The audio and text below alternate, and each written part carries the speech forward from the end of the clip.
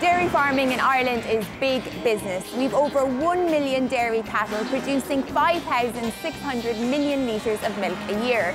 80% of the industry is export focused and is worth €8 billion a year. To get the best value from the dairy herd, farmers need to be able to predict which heifers will be the best milk producers. And that process begins, believe it or not, with the heifer's father.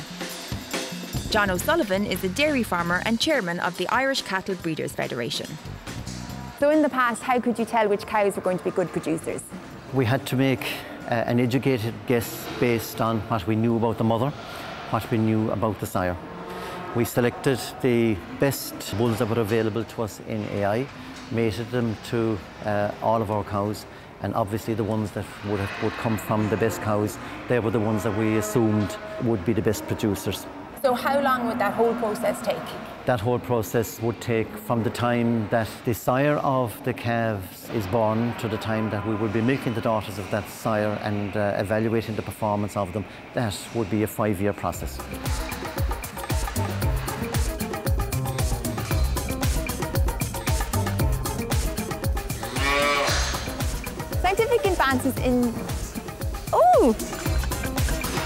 Scientific advances in genetics are helping to fast-track the breeding process. This is the next generation of Ireland's dairy herd, and these little fellas are helping to develop the technology for dairy cattle selection. Researchers at Teagasc are using genetics to help reduce the time involved and to offer more efficient information to dairy breeders. So how does this little fella help the process? We take a sample, we take a hair sample, not a blood sample, and we take from the tail. Yeah. We go from the base of the tail and we pull the hair up like that. And basically you'll see the hair there and the follicles in it. And basically you have to get 14, 60 hair follicles and you place them in this card. Place them back in the card like that. Yeah. In like that. That's it? That's your sample? That's the sample. And off to the lab? Off to the lab. And that'll give us lots of information about how this fella's going to do when he grows up. Exactly. Great. So can I be part of the scientific process? You can, of course. I just need to pull a load of hairs out of this poor fella's head. I'm sorry, I don't mean to hurt you. That's it. I think there's 40 follicles in there. Yeah, looks good. All right. And you place it into the card like that. Close it up, seal it up, put it in an envelope and send it off for testing. Very good. And then we'll know what happens to him when he grows up. That's it. Great, thank you. Here at Teagasc in Fermoy, Donagh Berry leads the genomics programme. So I've met the calves, I've taken my hair sample. What happens now? So what actually happens is you send this hair sample to a laboratory, and the laboratory take the DNA from the hair sample. So inside in all of our follicles there's DNA, and they extract that and they send it then to a laboratory. And what the laboratory does is it determines what's the DNA profile or the DNA signature for that particular animal. That DNA signature goes to a genetic evaluation body. In Ireland it's called the Irish Cattle Breeding Federation, and they compare the DNA profile of that individual animal to what we have determined is the optimal DNA profile for Ireland. And based on that, you can then tell the farmer how good this animal is going to be 3 to 5 years hence.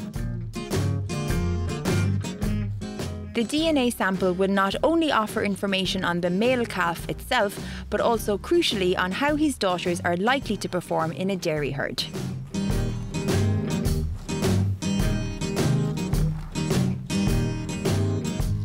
And what kind of traits are you looking for? Oh, there's a plethora of traits. There's up to around 50 traits people are looking at. So the most economically important traits for dairy production systems in Ireland is milk, fat and protein, but also things like fertility, survival, whether the cow is going to have a difficult calving or not, and also the physical characteristics of an animal. Is it big or is it small? Is it wide or is it narrow?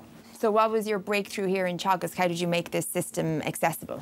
So what we did was we developed the algorithms and the pipelines to actually bring down the number of genetic markers you had to look at from around 54,000 down to around 3,000. And obviously that's going to result in a reduction in cost. So now we're down to around €29. Donagh is able to combine the scores for individual traits and to produce a single figure or economic breeding index, which tells the farmer the expected profit from the milk yield and other key indicators. Ireland was the first country in Europe and the second country in the world to introduce this technology.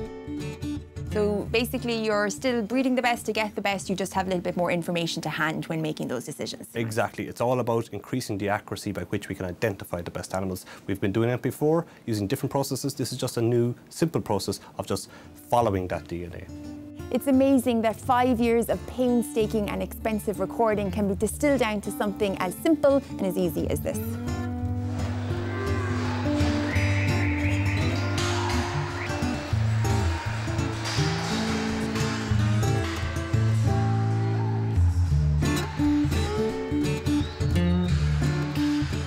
So as a farmer, do you like to keep an eye on what scientists like Donagh are doing? I wouldn't use the word like, I would use the word have to keep an eye on what scientists like Donagh are doing.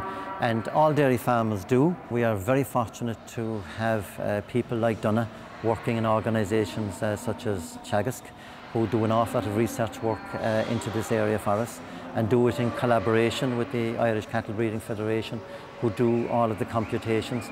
And both of these organisations have some very brilliant people working in them for our benefit, and we are very fortunate that we do have them, and they will make a huge contribution to Irish dairy farming and indeed beef farming going forward.